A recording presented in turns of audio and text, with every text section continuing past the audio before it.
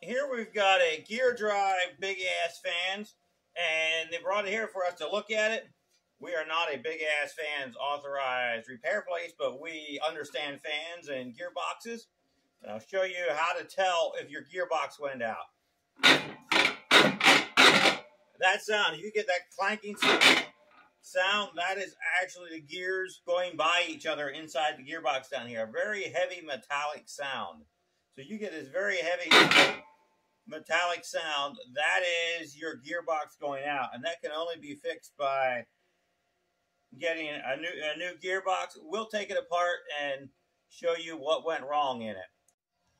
Now you heard what the gearbox sounds like. If you have a motor problem, if there's a bearing in the motor, it will be a much higher pitch sound. It'll be kind of a yeek, yeek, yeek, a very high squeak, a much faster squeak. If it's a gearbox, it'll squeak, be much rougher. A motor problem, motor bearing will be much higher pitched and be more constant.